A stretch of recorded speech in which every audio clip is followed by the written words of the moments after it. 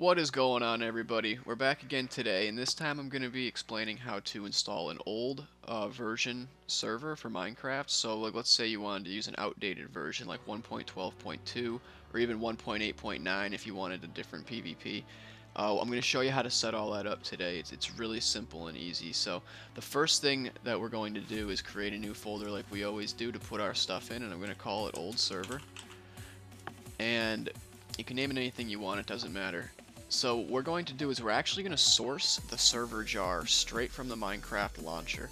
And it's a very easy way to do this. So we're going to open up our Minecraft launcher, and I'm not signed in. You don't even have to be signed in to do this. You can just click at the bottom there where it said continue without signing in. And then you want to go to the installations tab up here, and then you want to click new. And before you click new, if you want to do a snapshot version or a historical version, make sure those boxes are checked. It'll give you more options in the drop down, but what we care about are release versions right now, so that's why we only have release checked. So we can click on new, and what we're going to do is here's our list of different versions we can go through. So let's say we wanted to set up a 1.12.2 server. We're going to click on release 1.12.2. Okay, so now that we've actually picked our release 1.12.2, we want to look for this little server download button. It's right up here. You're going to click it, and it's going to open up a web page which is going to download a server jar. And of course it's going to say this type of file can harm your computer. Do you want to keep the server.jar anyway? Now what this is default Chrome always puts this message up for jar files, because jar files can contain malicious code which can hurt your computer. Now we know that this jar file came from a trusted source, which is Mojang. You can even see it right up here in the URL. We are on mojang.com. So well, we know that this is safe. You only want to click keep if you know that it's safe. So what we're going to do is click keep. So now that we've downloaded our server jar, we're going to let it, finish. And then we're going to drag it onto our desktop.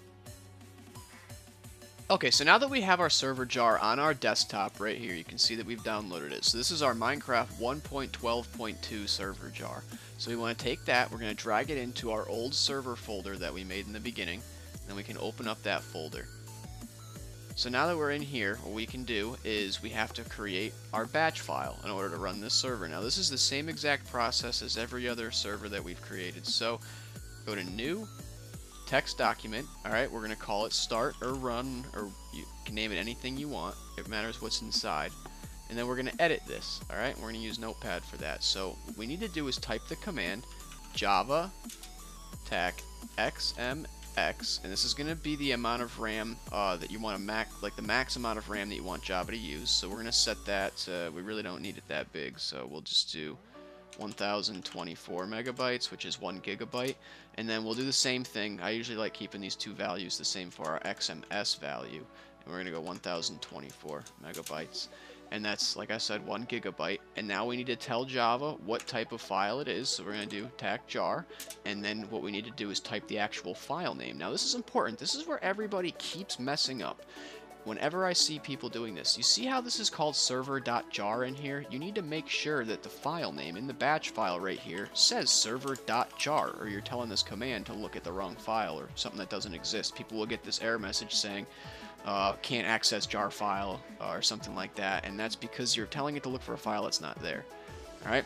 And that's pretty much all you need for the command. What I like to add at the end of it is a no GUI, so we don't get the native Minecraft server GUI popping up. It just takes up extra resources and literally is the same thing as our command prompt, just way uglier. So I don't like using it. And at the bottom of the batch file, hit enter, go to a new line, and then type in pause. Because what that'll do is stop the command prompt from exiting, so if we have an error, we can scroll up and read what our error is. So you can file, and we want to make sure we click save as. Once we make sure everything in here is correct, go to file, save as. Make sure you're in your old server like we are, but change this where it says save as file type down here, change this to all files, and then get rid of this .txt in the file name and change it to a .bat. That's going to save this as a batch file. That's probably the easiest way to do that. Alright, and now we actually don't need this text document anymore, so we can X out of it, and then we can delete the text document. So now we have our start.bat and our server.jar, and you guys can edit this BAT just like a text file by right-clicking on it and clicking edit, and it'll open it in Notepad. So now what we can do is run this batch file, alright? And it's going to open up our server command prompt, which is our console, alright? And it's going to tell us that we need to agree to our end user license agreement in order to run the server. And you can see our pause command stopped that, so we were able to read all this. If it just disappeared, that's what happens when we don't have the pause command there. So now it says press any key to continue. Now that is the pause command running. So we can press any key to get past the pause command. And now that we have these extra files here, you can see it created a logs, our end user license agreement, our server.properties. So what we can do is we right click on eula.txt and then we edit it. And in here you can see we have to set this value right here, EULA, to true. That's basically like checking the checkbox or on an end user license agreement. So then save that file and we can rerun the server by double clicking on our start.bat file again. And this time it should actually create our spawn area and create all of our extra files. If I drag this over here and this over here, you should be able to see a bunch more files being created in here now. And now that it's done, we basically have our server here. So we can actually stop our server now. Some people have been messing this up too. If you guys want to exit out of your server or shut it down, please don't click this X because you can lose player data or you can lose, basically the world won't save correctly, you can corrupt your world, and yeah, you can just lose data that way. So the correct way to shut down your server is to make sure you type stop, okay, and that will save all the chunks and then exit. You can see it stops the server, it saves the players, and it saves the worlds. That's what's important. And then it stops the server.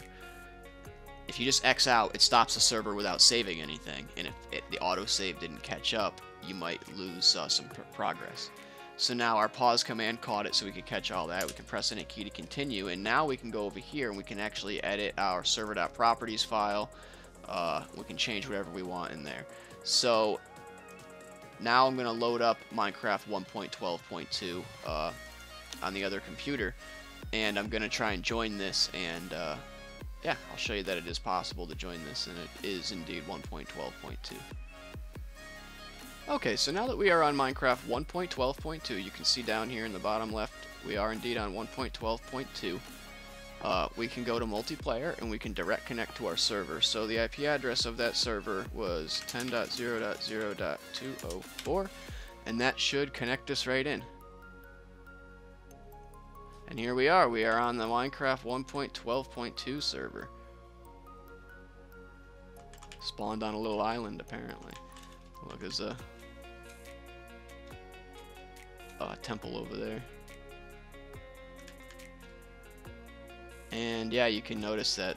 See if we don't have the new swimming mechanics. I'm hitting control, nothing's happening. So we are indeed on 1.12.2.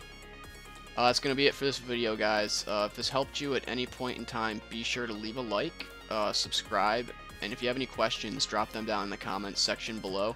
I'll try to answer them all. And if you have any further questions, you can always hit me up on Discord. The link will be in the description to get in my Discord server. So, yeah, hopefully this helped you, and I'll see you in the next one.